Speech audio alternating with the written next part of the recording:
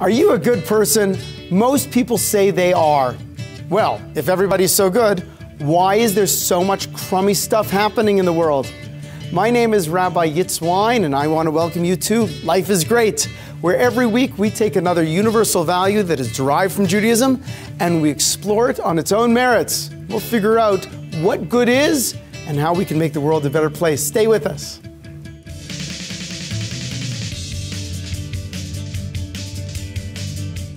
Welcome back and good morning. Today we're talking about goodness and how to be a good person.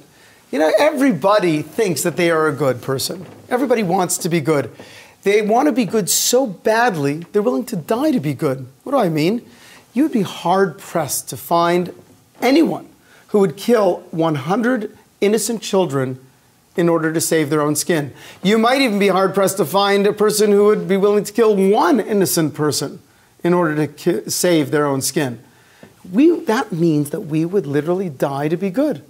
It's such an important part of who we are, self-esteem, integrity. I'm a good man. Everyone wants to be a good man. Everyone says they're a good man.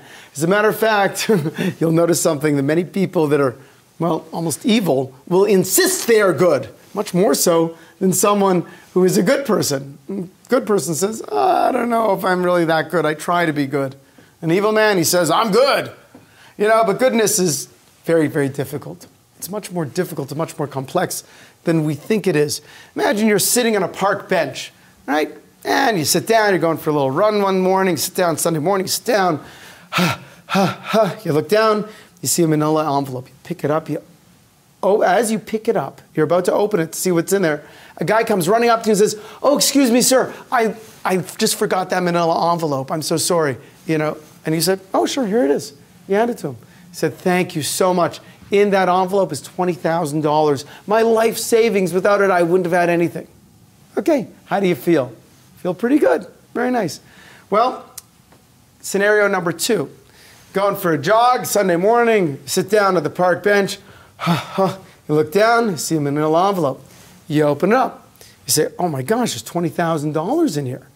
You're sitting there, no one's around. So you're sitting there, you say, well, maybe I'll wait for a while, see if someone comes to claim it. 5 minutes goes by, 10 minutes goes by, half hour, nobody's walking by. An hour goes by, you're sitting there, nobody's walking by. You say, you know, I'm gonna give it 5 more minutes. You look at your clock, your watch is like going there, it's almost up there, it's now an hour and 5 minutes. You've spent the money in your mind, right? You've already given out the money, right? You stand up, you're about to walk away, a guy comes running up to you and say, have you seen a manila envelope? It's about this big by this big. I think I left it right here underneath this bench. You pull the envelope out, and you say, is this what you're looking for? And you hand it to him. He says, oh, thank you so much. $20,000, my life savings. Now how do you feel? Okay. Some of you feel good, some of you feel a little, not so good. Which person's a better man? The second guy's a better man. The second guy's a better man because it was harder for him to give over the envelope. First guy, he didn't even know what was in the envelope. He just picked up something from the floor and passed it to someone. Second guy, he already spent the money. It was a little more difficult. He's a better man. See, being good is not always so easy. There's conflict in regards with being good. So this is what I did. I went out to a favorite coffee bean and I asked some of you if you thought you were good. And I wanted to know if you felt there was an impediment to you being good, why you felt you were good. Let's hear what some of you had to say. Ruby, do you think you're a good person? Oh, yes, I do, definitely. I am. Why? What makes you good? Make me good because I like to help when I can. Okay. I'm very good with the elders. I respect the elders. For me, are very, very important. Nice. Is there anything that gets in the way of you being a better person? No, nothing. If I wanted to help, if I wanted to keep being a good person, no, nothing is going to stop me. Do you think, are you the absolute best person you possibly could be? I try my best to be. Okay, Elizabeth, are you a good person? Yes. What makes you a good person?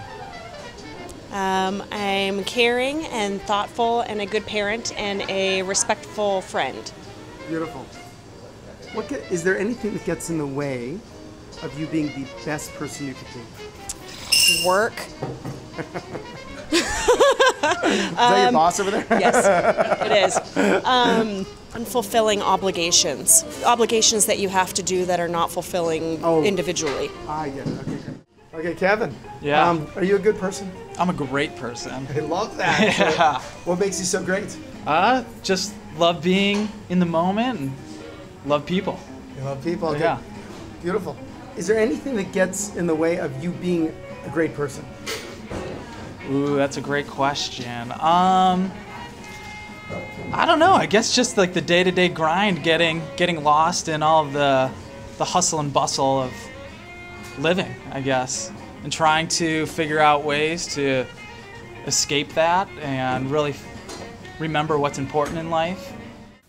Welcome back. So as you can see, everyone we spoke to thinks that they're a good person, and different people had different reasons why they felt they were good people. But I always have to go back to the initial issue in terms of what does it mean to be good? How do you define goodness? So Jewish tradition gives us a very, very clear definition of good and a very clear definition of evil. Now in Hebrew, the word for good is tov, and evil, the word is ra. Okay, ra. So now goodness is defined as one's ability to do the will of the Almighty. In other words, goodness means doing what God wants me to do. Ra, evil, is going against that which God wants me to do.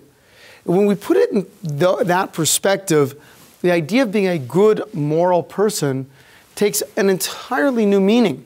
Because goodness does not just mean not hurting someone else. Goodness does not mean just once in a while helping. Goodness is based on my ability to actually stop and say, what does God want me to do in this particular situation? So if you think about it, God has an opinion about everything we do in every situation. And my question is, what does God want me to do right now? How would I ever know that? You think about it. How do you know what God wants you to do? I don't always know what God wants me to do. I mean, the first step should be clear. We have commandments, we have a Torah, 5 books of Moses, the Talmud, Jewish tradition, and it tells us basically 613 commandments, basic guidelines in terms of what we should do and what we should not do. It doesn't cover every situation, but intuitively, I should be able to match my intuition with my knowledge of Torah, and together, I will be able to figure out what the right thing to do is. Our tradition tells us a great story. It says that when you were in your mother's womb, an angel came to you and taught you everything you need to know about life, including, what you need to do to make a living, get married, raise children, even when you die. Right before you were born, it touched you right underneath you, right here, gave you a little mark under your nose, and boom, you forgot it all. It's a beautiful piece of Talmud because it's sending a message that really intuitively you know what you should do. But we live in a complex world, as we illustrated before. We're put in situations that are fraught with conflict. And so therefore sometimes we have to look into the Torah and say, what does God want me to do in this particular situation? And that's my question all the time, actually. And I teach people this as well. A person should stop, whatever situation they're in, say, what does Jewish law have to say about this particular situation? It could be something that happened in business, could be something that happens at home, could have something to do with something that happens in your heart. What does Jewish law have to say?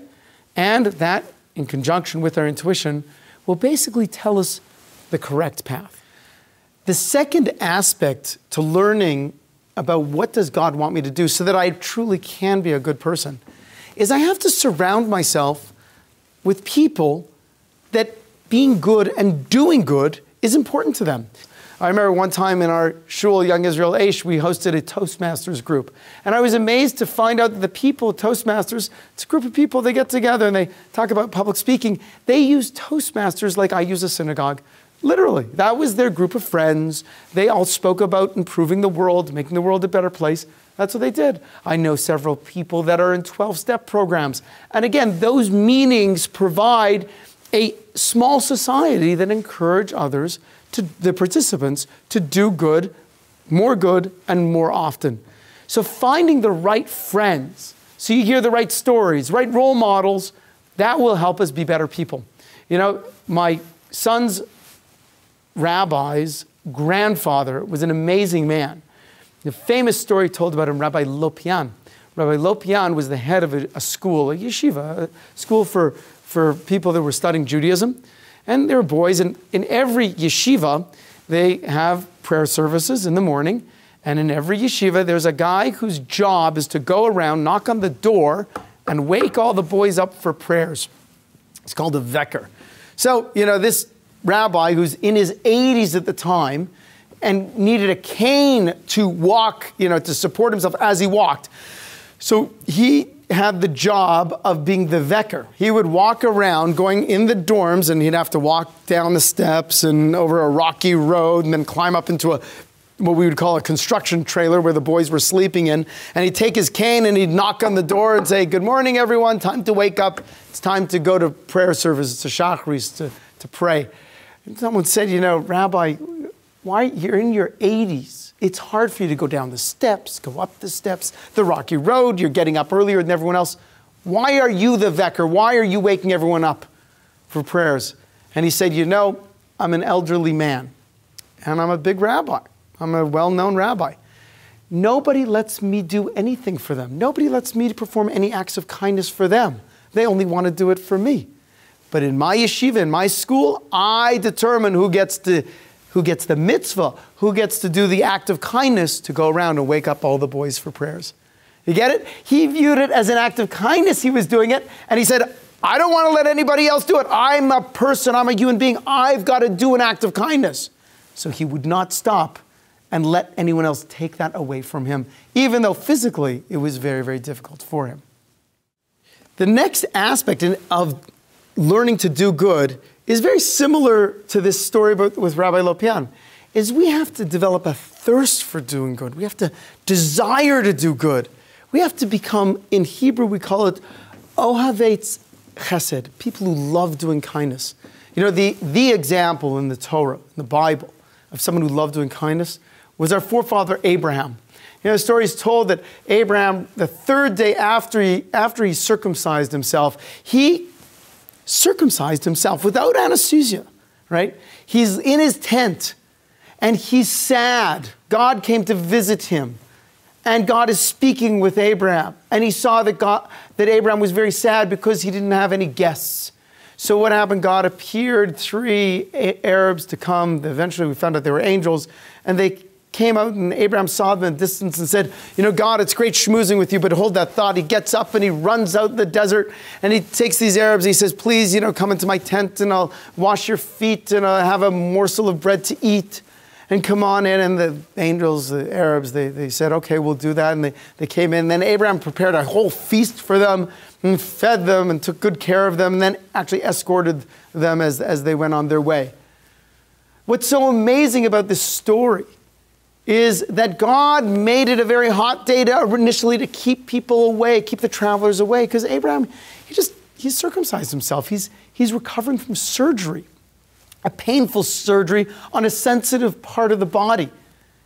And it bothered Abraham more that he could not perform an act of kindness for others than the pain that he experienced from the surgery. Now, when I was at Coffee Bean before and I was asking this question, you know, tell me something, why are you good?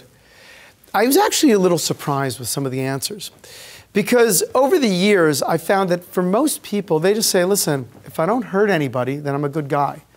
But actually we find that King David wrote in Psalms, he wrote the famous verse, "Sur mirav aseh tov," remove yourself from evil and do good. That it's actually not good enough to just not hurt others. A person has to, as we've said, develop a passion for doing good for others. We have to examine a little better. How do you know what is good, what is bad? And what happens when the two seem a little mixed? To illustrate this point, I have a very interesting question that I went back out to Coffee Bean and I asked some of our participants in the show. Let's hear what they said to my very interesting question. Sharon, if I were to give you $10 to go to that person over there and no consequences, and all you have to do is spit in their face. Would you do it? No. No. What if I gave you $1,000? I still don't think I could do it. That's assault. What if I gave you, what if I upped the ante, I gave you $1 million, would you do it? $1 million? All you gotta do is go spit in their face. Oh my God. $1 million might be tempting, but spitting in somebody's face? Yeah. I don't know about that. $10 million? $10 million? 10? I got a lot You're of just money. upping the price. Yeah. Would you still spit in their face? Would you still not? Or still not. Oh my God, it would have to be with a gazillion apologies if I did it. $1 million could set you up for life, you know? Is it worth it? Is it worth it to embarrass someone, humiliate someone, if you're set up for life? Oh my God. I don't know. That's a hard question to answer. I don't know. Thank you. Just go over there and spin their face. Would you do it? No. Okay. What about $1,000? Possibly. What about $100,000? Would you do it? Absolutely. Okay, great. What happened between the $10 and the $100,000? You simply realize that if you had that much money, you could do a lot of things that you might want to do, and the relative unimportance of spitting in somebody's face kind of pales in comparison to all the things that $100,000 can let you do. Great. Was Robin Hood a good guy? I don't know. Okay. Hey guys, if I'd give you $10 to go over to that person over there, no consequences, and all you got to do is spit in their face, would you take it? No. No? Okay. $10? No, I'm not that broke. What about $1,000? Still not that broke. Yeah, not $1,000. No. What about $100,000? Sure. Probably. Yeah. You guys would go for $100,000. Yeah, I think split so. it with them. And definitely $1 million and afterwards. Yeah. 'Cause you can't make any deals beforehand. Yeah, sure. All right. What happened before when it was $10 and $100,000? What changed? The reward. Yeah. The reward, the reward, right? Yeah. Still wrong, but the reward was bigger. Yeah. Yeah. Okay, all right. Was Robin Hood a good guy? Sure. I don't know. Not having lived back then, all you get is revisionist history, so maybe he is, maybe he isn't. Okay, but the idea, I'll do something wrong, but you know what? I'll make it worth their while. All right, got a lot of smiles from that particular question, but I want to ask you, what would you do? What would you do if I asked you, hey, listen, I'll give you $10, go over to that guy over there, just spit in his face. No consequences. Would you do it for $10? Maybe would you do it for $1,000? No, you're not going to do it for $1,000. Would you do it for $10,000? Probably not. Would you do it for $1 million? $1 million, you're probably going to do it.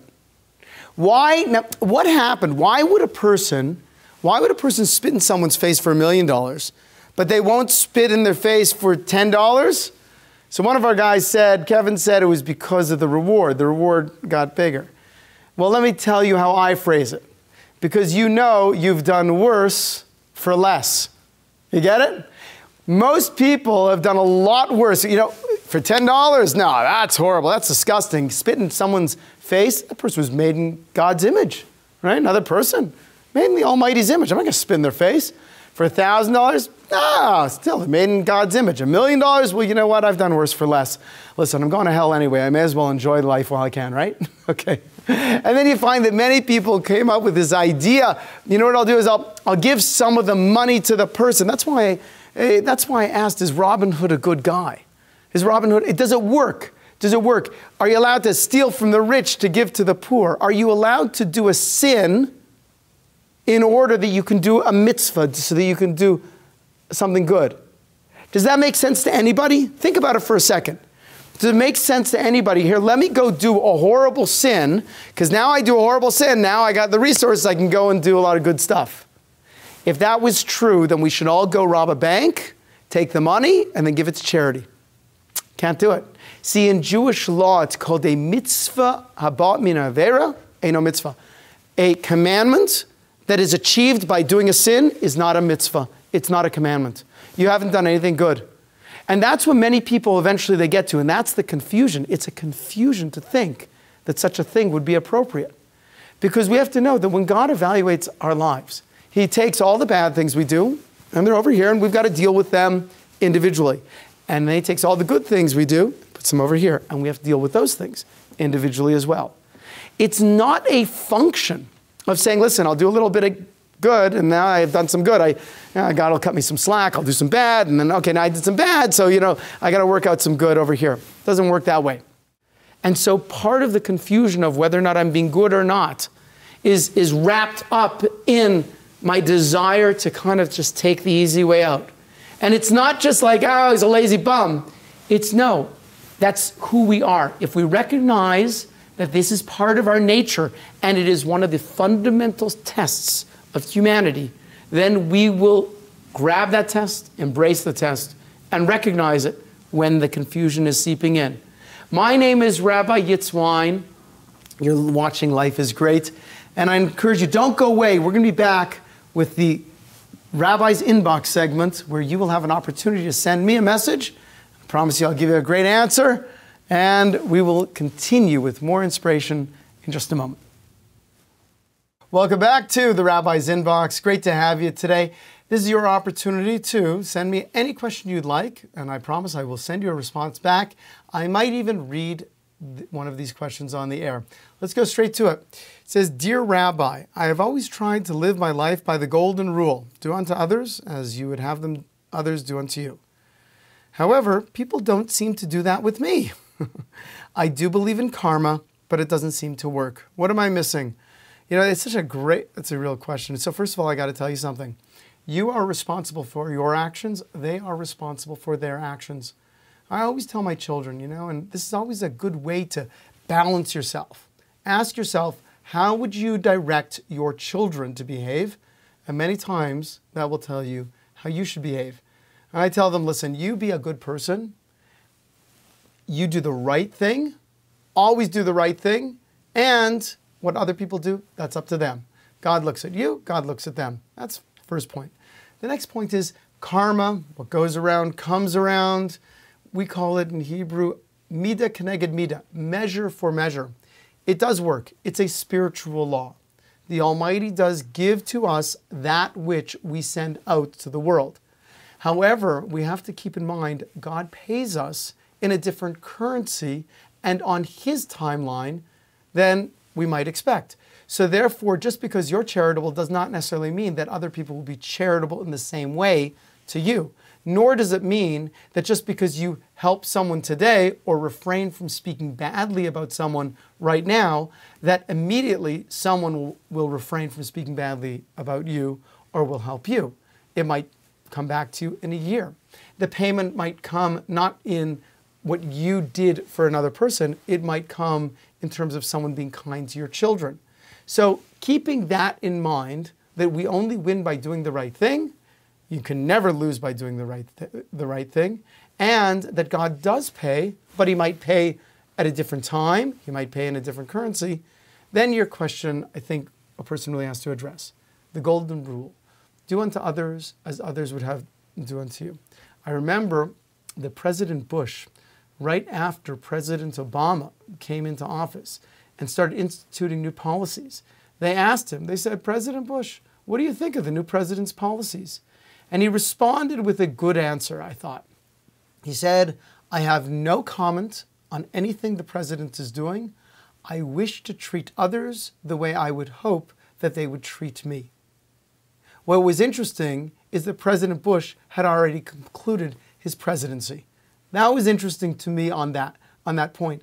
But that is generally a good way to live your life. Treat others the way you want others to treat you. However, it is not the Jewish golden rule. That's the non-Jewish golden rule. The Jewish golden rule is stated as Hillel mentioned in the Talmud, which is, that which is detestable in your eyes, don't do to others. You get it? It's the opposite. It's in the negative. See, do unto others as you hope others would do unto you. Well, I want others to give me money. Does that mean I should go around giving others money? Maybe, but I want them to give me more than I give them because I want to come out ahead, right? So no, Hillel's statement, in my eyes, makes a lot more sense. That which is detestable in your eyes, don't do to others. In other words, a certain part, and it might be the first part about being a good person, is stay out of people's way. Don't be offensive. Wear deodorant. Brush your teeth. Don't have body odor. Don't have bad breath. And you know what? After you're not offending anybody, then work on making other people's lives better. I think that that's a proper way to go. And so therefore, I would encourage you, keep the golden rule, but make sure you add in the negative as well. And if you add in the negative, then you'll make sure that in addition to helping this person, visiting the sick, being charitable, you'll also keep your eyes open a little better to make sure that you're not offending anyone, most likely unintentionally offending someone, because you will keep your eyes open and make sure that you just don't want to do anything that is detestable in your eyes. My name is Rabbi Wyne. I want to thank you so much for being part of Life is Great. If you're ever in Las Vegas, I want to encourage you to come on by our shul, Young Israel Aish of Las Vegas. We're located at 9590 West Sahara, right near Sahara and Fort Apache. And I promise you, we will make you feel very, very welcome as you come and just check out our synagogue and enjoy the pleasure of Torah and the blessings that God wishes to shower upon all of you. Do you know someone who needs a little more happiness in their life? Maybe it's you who needs more happiness in your life. Yes, you've seen the Life is Great TV show. You perhaps have heard the Rabbi Show. But now it's time to get Life is Great, Revealing the 7 Secrets to a More Joyful You. This book was something tangible that you can give your friends and family, where they can keep by their bedside, take it on vacation, leaf through it page at a time or chunk of pages at a time, and each time they will learn another secret, another tool that they can use in order to get the absolute most out of life. What better present can you give your friends and family than the wisdom to live a better life? Want more wine?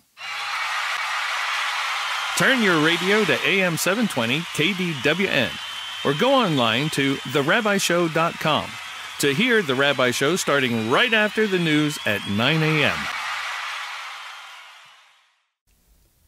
Hey, how you doing? Reading this book, you would think there's nothing better. But I gotta tell you there is. I invite you to come join us in the community at Young Israel Aish and experience Shabbat, the hospitality, the warmth, and the smiles all around that you will receive. Come on, join us. Young Israel Aish. I want to thank all of you, and I want you to know that the only way we can continue to distribute and to do these programs are through your generous contributions to therabbishow.com. So I'd like to encourage you today to go to therabbishow.com and make some kind of donation. Everything is appreciated in order to help us continue to spread these positive values and enrich and enhance other people's lives. Thank you.